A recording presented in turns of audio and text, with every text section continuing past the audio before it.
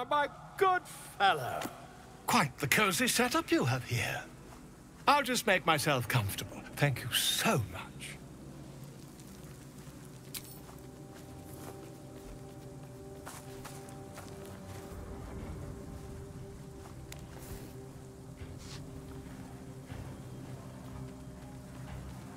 My research turned up a rather brilliant technique that seems quite actionable.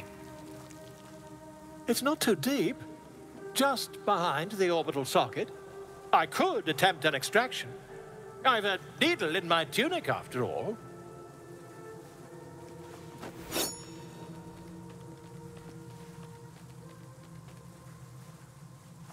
I assure you, I've dreamt of it 1,000 times over.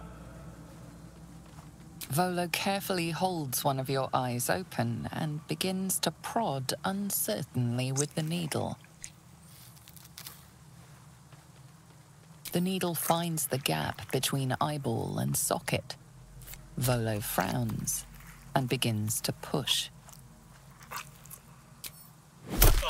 Pain shoots through your body as the needle snags on your optic nerve. I think I have it! The needle seesaws back and forth, plucking the nerve like a harp string. Oh, bother. There's some obstacle in the way. I shall need a more robust implement. Volo carefully withdraws the needle from your eye. Then, reaching into his bag, he produces an ice pick. Volo slowly brings the ice pick closer to your eye. Now, don't move. Cold metal presses against the skin beneath your brow. And then, tap, tap, stab. Do you feel that? Ha! I think we have the blighter on the run. I agree. It's a feisty critter. Just a little further. Volo tears the pick from your brain with a violent jerk. Your eye plops down into the mud. Drat! He pauses, looks down at your eye, and recoils slightly as it sinks into the mud.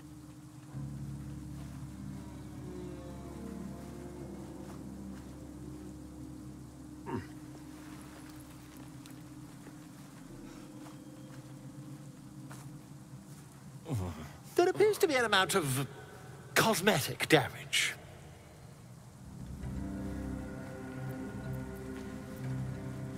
Yes, quite. Well, there is some mild trauma. I can't help but feel partly responsible. Perhaps there is something more I can do.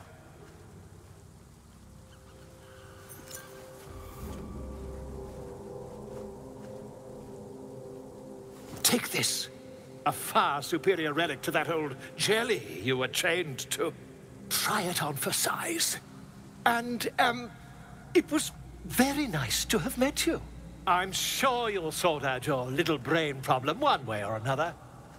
Far away from here, if you've a heart. Terribly sorry, my friend. Ta.